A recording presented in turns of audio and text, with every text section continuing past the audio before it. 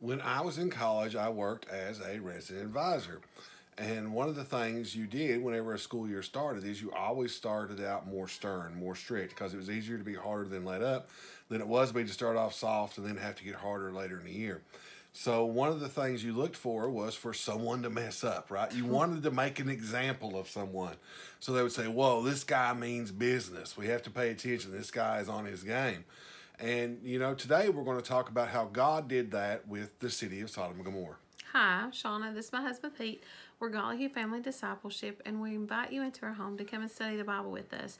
We are on 2 Peter chapter 2. We have been going over verses 4 through 10 in a series of 3 parts.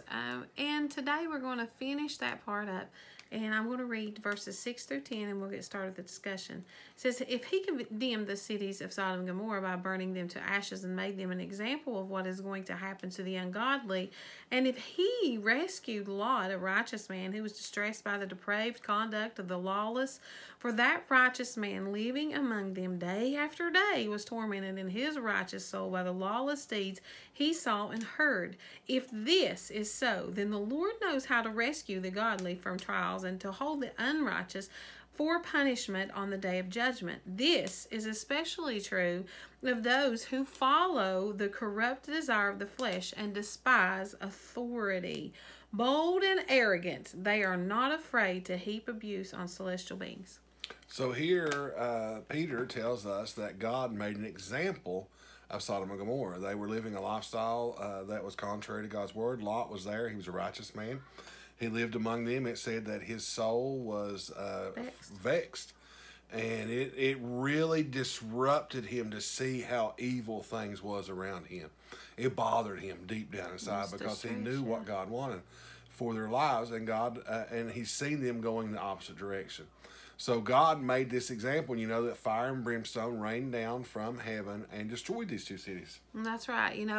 There is so much to learn, and I think that we kind of learned the Sunday school lesson growing up, and if you dig deeper into it and understand that it's mentioned a few times throughout the Bible, and one of the issues that Sodom and Gomorrah had it was sin, but it wasn't just their sin, but they were proud of it. It says here, they were bold and arrogant about it.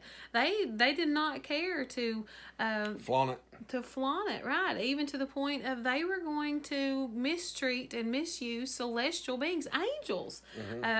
They had no regard for what was holy, what was righteous, what was God's, and they had become their own God. Right, and you think about that, and you think about God is going to, these 3-part lesson, I guess, we've done here on this scripture is God will not let rebellion go unpunished. And here he gives an example. He says, look, this is what's going to happen to those who rebel against me. And it destroys Sodom and Gomorrah with fire and brimstone. And, one of the things that we have to realize is there's a day of judgment coming.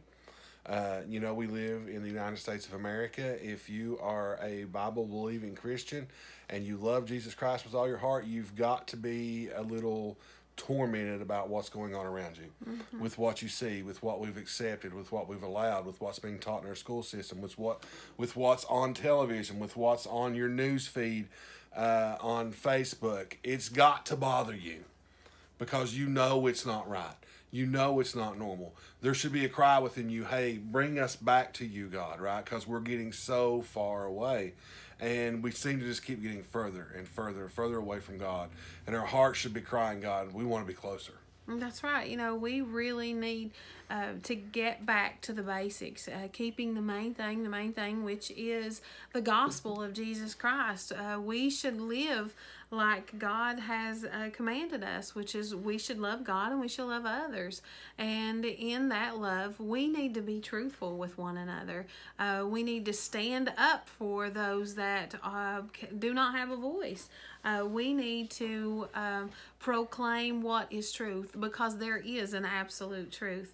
God created that absolute truth, and the whole world, the whole universe operates on those absolute truths created by God. So we have to be a people that we rise up and we say, okay, God, we want to see these people saved like you want to see these people saved.